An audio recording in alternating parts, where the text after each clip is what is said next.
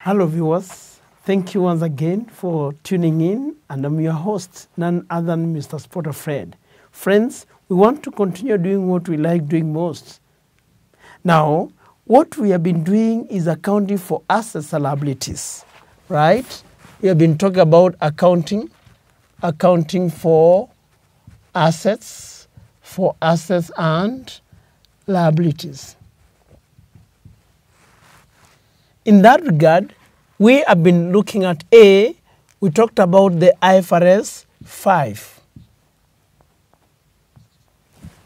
Then B, we talked about IAS 8. Then C, we talked about IAS 10. D, we talked about IAS, we want to talk about IAS 12. Then E, we mentioned the IAS 17, which is to be changed to IFRS 16 by 2019.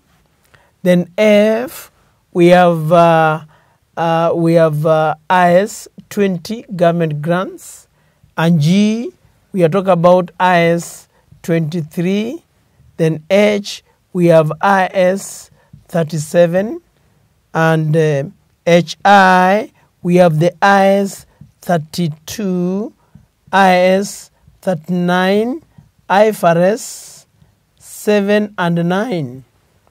Then J, we have the IAS 40. These are the items we have been talking about. This one is non-current assets held for sale and discontinued operations. This one is errors, these are accounting policies, accounting estimates and errors. This one is events after the reporting date. Now we want to look at this one. This is in respect to taxes. We want to talk about taxes now. Then we'll talk about IAS 17. So today we want to look at IAS 12. This is now accounting for taxes. Accounting for taxes. Now friends, according to IAS 12, Paragraph 1, the objective of IAS 12 is to prescribe. The objective of this standard is to prescribe the accounting for, the objective, to prescribe accounting treatment for taxes. This is in respect to IAS 12, paragraph 1, right? This is paragraph 1 and to paragraph 2. So talks about the prescription. Why do we need this? The objective. Why do we need IAS 12 or how do we use it? So it's mainly meant for prescribing the accounting treatment for taxes. Friends, to achieve this objective, it's inherent that in the recognition of an asset or liability that the asset or liability will be recovered or settled. An entity should account for taxes, consequences of transactions and other events in the same way it accounts for the transactions or other events themselves. Friends, when we come to IAS 12, we normally use in respect to IAS 12 requires the use of balance sheet approach, the balance sheet approach or the recognition approach where taxes where deferred tax will be determined based on assets and liabilities. Now, there are two types of taxes that we'll be talking about. So, two types of taxes that we'll be talking about here. One, there is the current tax, and two, there is the deferred tax. We need to look at the current tax expense and liability. We also need to look at the deferred tax expense stroke income and asset stroke liability. So we want to look at the current tax. How do we recognize the current tax, and how do we recognize or account for deferred tax? Current tax is in respect to paragraph 5 to 10 is very straightforward, but we may have the other paragraphs talking about mainly the deferred tax. So we talk about current tax. Accounting for current tax. Current tax is honestly very straightforward. That to determine the current tax expense is simply the tax rate. You multiply the taxable profit. In other words, friends, the current tax are those taxes that are assessed on taxable profits. What are these taxable profits? These are simply the accounting profit before tax adjusted with the allowable and disallowable items. So we come and say that when we talk of taxable profits, you take the tax, the tax rate, but we talk about the accounting profits. The accounting profits before tax, the accounting profit before taxes.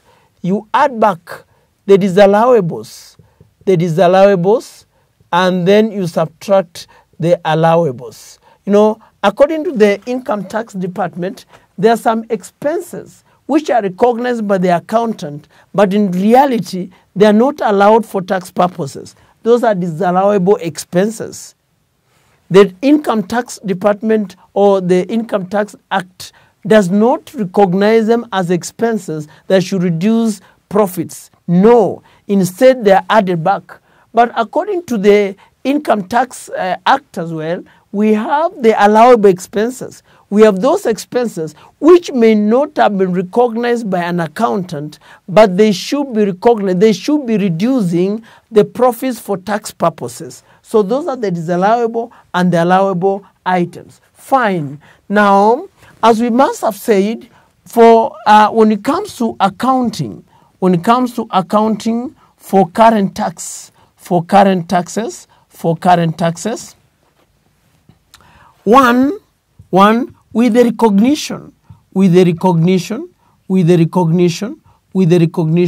of current tax expense, we are going to debit our profit or loss account with the expense. Then we credit our current tax expense, current tax expense account, current tax account. That's what you should do. Now, friends, apart from that, we should remember that at the end of the day, there may be a balance. There will be a balance carried down in our current tax account. That balance at the end of the current tax account should be reported in our statement of financial report. But before that, we may also recognize the amount paid. And in most cases in corporations, we pay tax in installments. So with the amount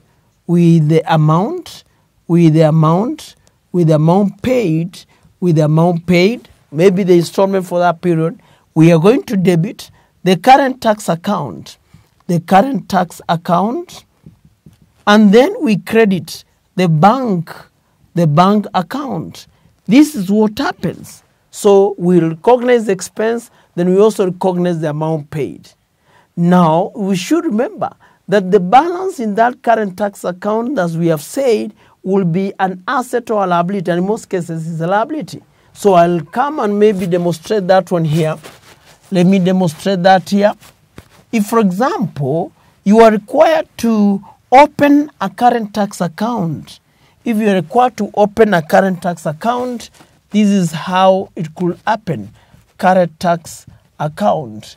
If you are required to have a current tax account, then maybe you have a balance at the beginning of the period. That's a liability. Then we have what we have reported to the profit or loss account is the expense. Then we have the amount we have paid.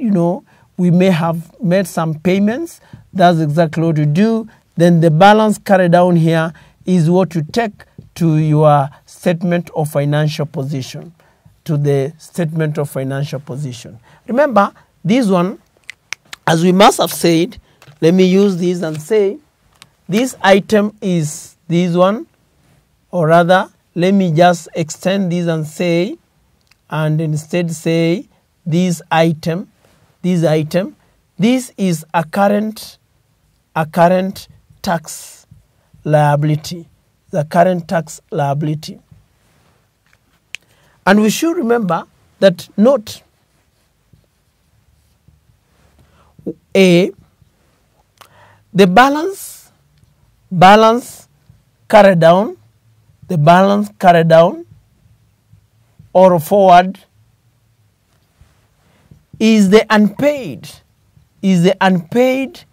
current tax for the year, and should be reported or disclosed in the statement of financial position as a current liability. That's very important, that this balance need to be reported in the statement of financial position as a current liability. But as well, we may also have what we have as an over or under provision of tax, under provision of tax expense. Sometimes an entity may underprovide or overprovide. If they underprovided in the previous period, then this current period it should be recognized as an expense. If they overprovided in the previous period, then in the current period it should offset or rather reduce the tax expense or tax liability in the current period.